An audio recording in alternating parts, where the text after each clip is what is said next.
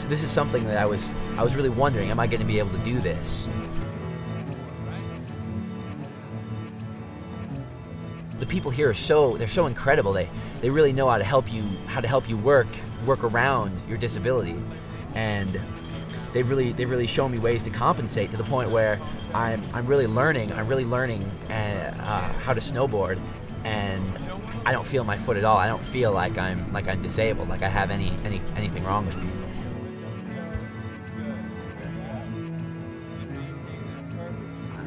When I went overseas, or when I got activated, I was 19 years old. I turned 20 while we were training to go overseas. I turned 21 in the hospital. You know, I went over a lot younger than I came back, and I really feel like I grew up a lot. I was a member of the 101st in Iraq. I was an infantry squad leader in charge of about 7 other guys.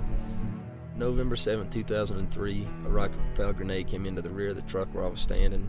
It actually blew up beside my right leg and amputated both legs. As soon as I got up from taking a knee, I got a sniper shot through my left shoulder, down through my insides, and it mushroomed into my lung, which collapsed it totally. And then an RPG, a rocket propelled grenade, blew up next to me. So I have compressions in the spine. The whole left side of my body is broke from waist up.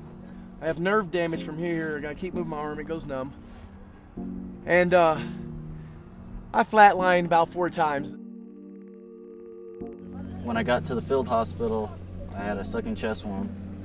Both my lungs collapsed, and it sucked all my intestines into my chest cavity. I looked around and I saw some guys that were okay with the fact that they had been injured, and some guys that were upset about it. Some guys that were okay with the fact that they, were injured, but they didn't want other people to see them. They were embarrassed or whatever. And I can sit at home and be mad at the world and eat Cheetos on my couch all day, and it's not going to help me, and it's not going to help anybody else. I got a lot to live for. I got 2 kids at home, and I got to live for them. And I can't sit at home and let my kid watch me just rot away on a couch and mad at the world. And he's going to want to do stuff when he gets older, play baseball, and hopefully I can bring him skiing and get him out and get him doing stuff. And I know he's going to want daddy right there with him. So.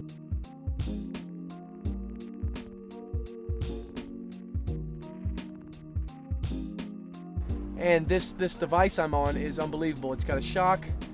I don't feel the jolts in my back. I just feel little bumps in my leg. I'm learning to cut, and I'm listening and I'm learning. And I'm sitting there pushing my main instructor, Tom. Hey, let's go here. Hey, let's go there. And I'm hurt bad. He's worried about my safety more. So being an infantry Marine, I'm ready to hit the snow hard, but because this unit is so soft, as you're just gliding on the snow, and so with the most severe injury, you can do it.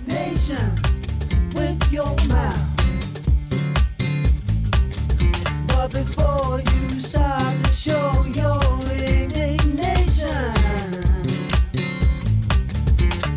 you ought to take it all in, check it all out. You ought to take it all in and check it all out.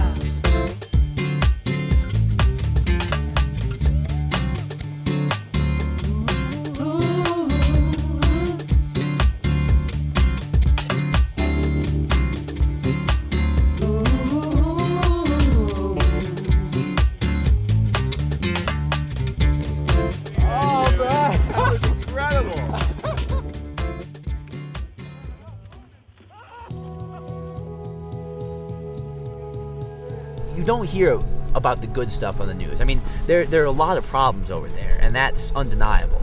But there has been some good. I said, oh my God! It was so fun.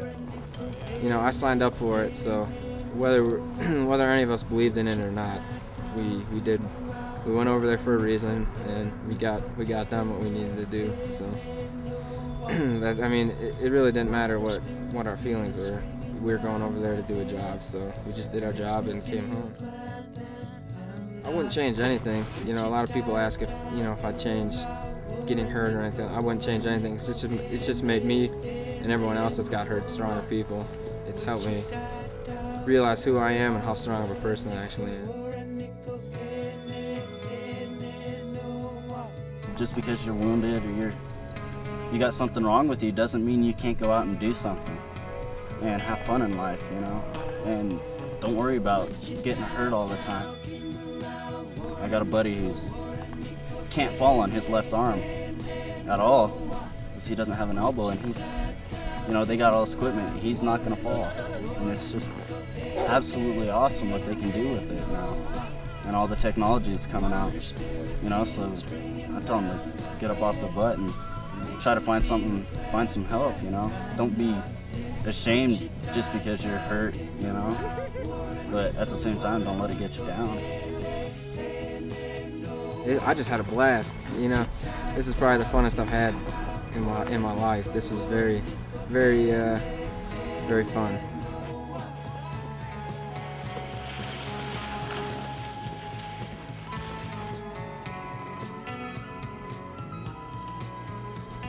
It's just been an awesome experience, and I can't, it's so hard to describe in words.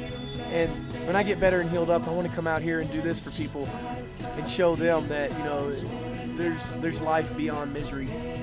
You don't have to be in constant misery and pain and think negative. And this has definitely helped my life. Definitely.